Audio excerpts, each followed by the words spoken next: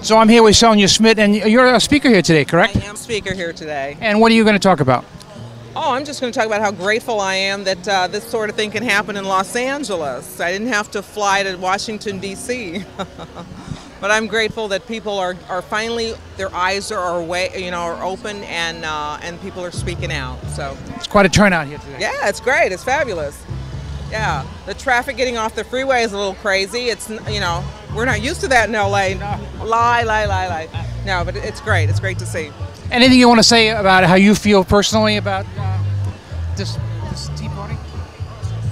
I've been to a few of these. I'm just really happy that we're not losing momentum. And in fact, I think this proves that we're gaining momentum. And that's what's important to me, because we got a long road to hoe here, and we just have to keep up the fight. Great. Thank you.